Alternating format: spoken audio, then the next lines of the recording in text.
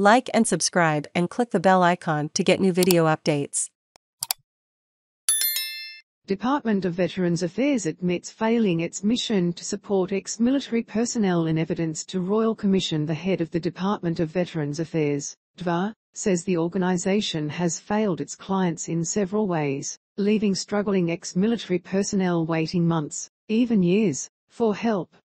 The Royal Commission into Defence and Veteran Suicide finished its hearings in Canberra yesterday by questioning the department's secretary, Liz Cosson.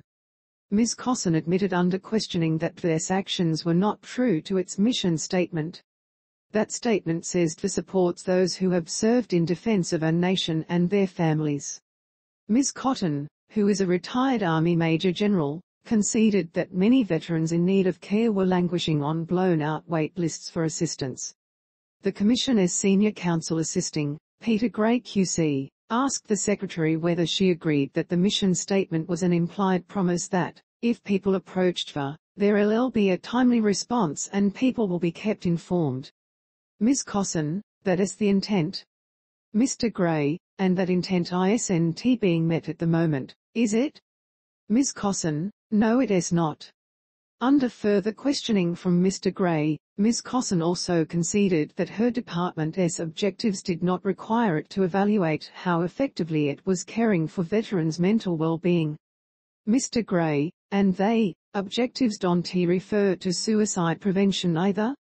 Ms. Cosson, no.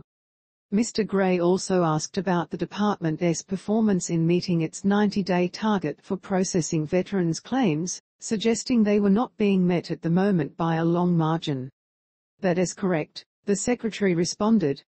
Earlier this year, Department executives told the Royal Commission it had 56,663 claims awaiting processing as of June 30, 2021, more than double the number from 2 years earlier.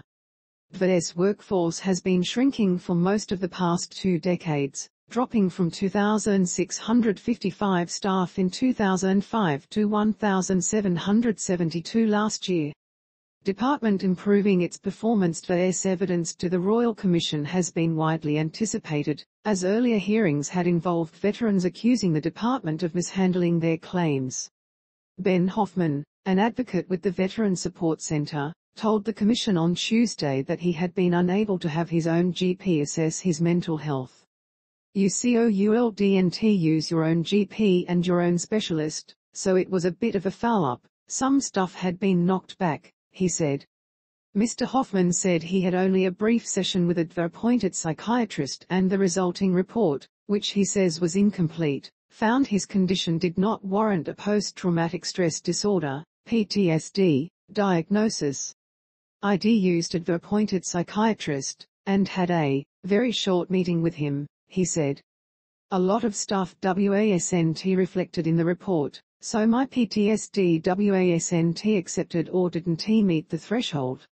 During her evidence yesterday, Ms. Cosson promised to improve her department's performance, saying it was working with the Australian Defence Force to better share medical records that might help identify former military personnel who were struggling to adjust to civilian life.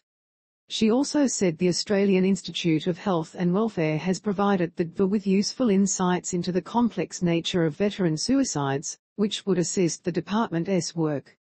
The Royal Commission, which was established 9 months ago, will release an interim report in August.